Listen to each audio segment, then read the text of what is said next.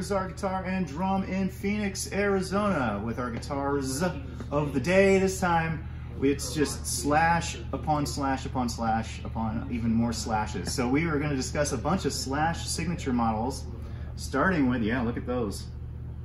Today's first up is the Gibson Slash Custom Goldtop. This is from 2008. And we're going to break it down for you and talk about what's going on with this great signature model. First of all, the Goldtop looks really nice, doesn't it? That guitar's in really nice shape. Yeah, this came in used. It looks pretty darn good. There's a little bit of checking around those tone knobs and volume knobs. Can't really see it there, but yeah, there it is.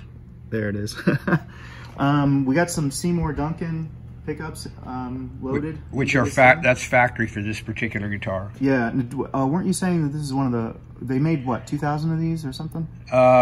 The idea is to get within the first 1,000, and this is number 400 and something. Okay, cool. And then we've got your traditional, I mean, it's basically kind of a traditional Les Paul setup here with the inlays and whatnot. But although the rosewood on this has a very strange resemblance to Brazilian, has a lot of orange in it.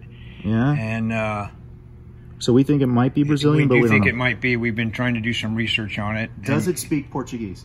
It does. Okay, well, and there's a clue. Gibson verified the guitar for us. It doesn't come with any of the case candy, but we called Gibson with the serial number and the pickups, and everything is exactly what it's supposed to be. It's okay. Early model 2008 Slash. Nice. Now the unique thing is that pickup, our truss rod cover, Ink.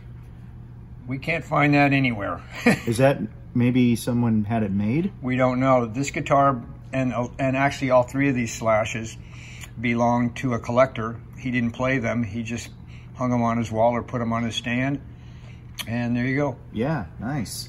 We got to show the back here. Yeah, the dark, they call that the dark back. Pretty cool. Yeah. None more black there.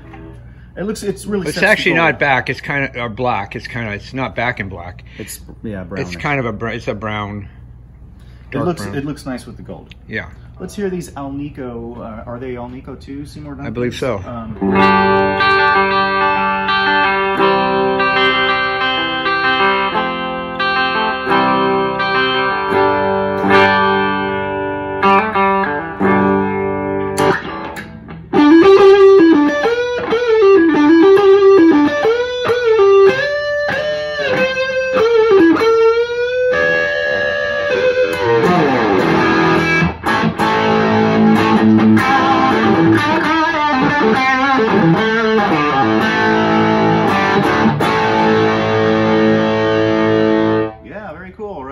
So that's the Gibson Slash signature model here, the Goldtop. Shall we check out one of the other ones here? Let's do it. All right, let's switch to the Epiphone Goldtop and check that out.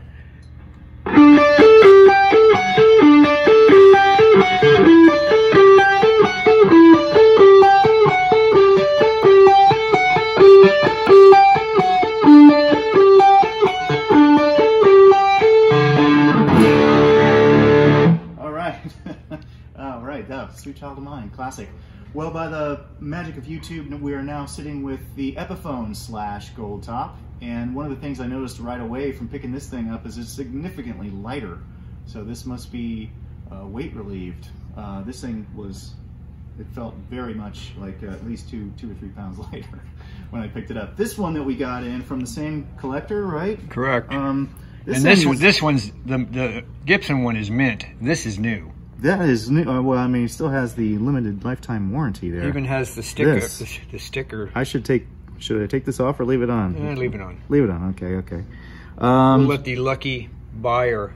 Has the aged even on the tailpiece. Oh, that is nice. Okay, very nice. Rosewood. The headstock is slightly different. The truss rod cover. This is from 2008 as well. And if you look on the back, it has the custom shop logo. Okay. Epiphone. And then a real nice piece of mahogany. Oh, that is a really good looking piece of mahogany there. Wow. Very cool. So this is pretty much, well, actually all three of these are virtually unplayed. Yeah, this one definitely especially. can tell. Yeah, this is a pretty good. This also has the Seymour Duncan pickups in it. These are, I know these I saw that Alnico 2 Seymour Duncan is what's in there, and I guess that's what Slash. That's what Slash uses. That's what he's into, you know. I don't know this riff, but anyway, I was trying to get that sound.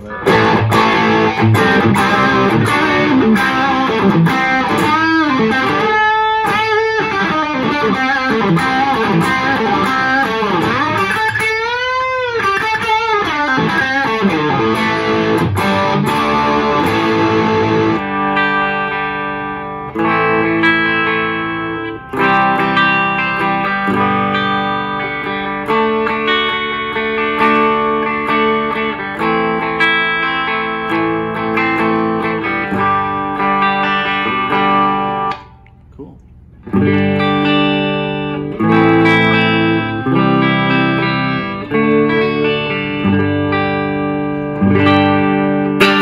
Super cool. Yeah. And we're back. Hey, now we're sitting here with yet another Slash guitar. This is another Epiphone. This is the Slash Snakepit one. This dates back to 1997. Really cool. Were you even born yet? Yeah, I was only 10. No, just kidding. Look at this great maple top on this thing. That is what we call highly figured. Very figured. I love the translucent red there. We got the snake. This is the Snakepit. This is a custom shop as well, if I'm not mistaken. Flip it around. Yeah. There you go. It's a limited edition. Yeah. The pickups have been changed out to EMGs, and the tuners have been changed out to Grovers. Oh, okay. But, so that's not original. Okay. Still very desirable guitar, even cool. with those changes. It's a cool guitar.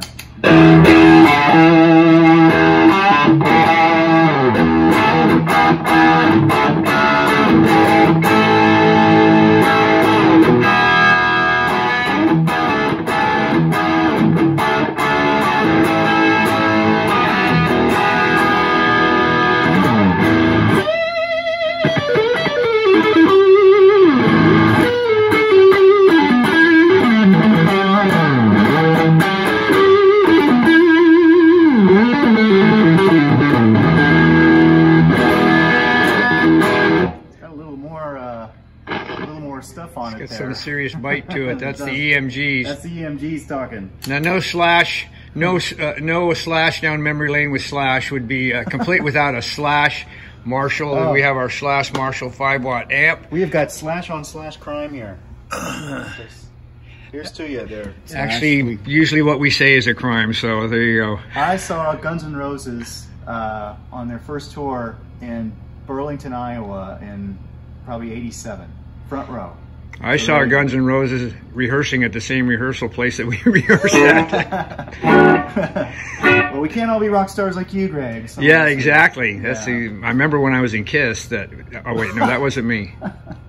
All right, well, that's our Slash extravaganza here. We appreciate you all watching and liking and subscribing and sharing these videos with all your pals and whatnot. So. You can check out our Reverb page if you're interested in picking up some of these. I think Slash on over and we'll sell you one. Yes, yeah, we'll deliver it right to your house. Yeah. All right, well, we'll see you guys next time. Thanks for watching. That's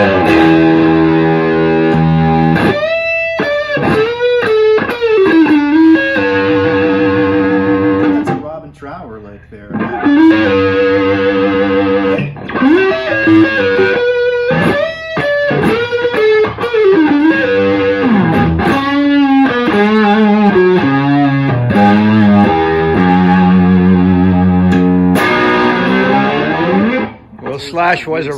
Slash is a Robin Trower fan, so. Is he? Yeah.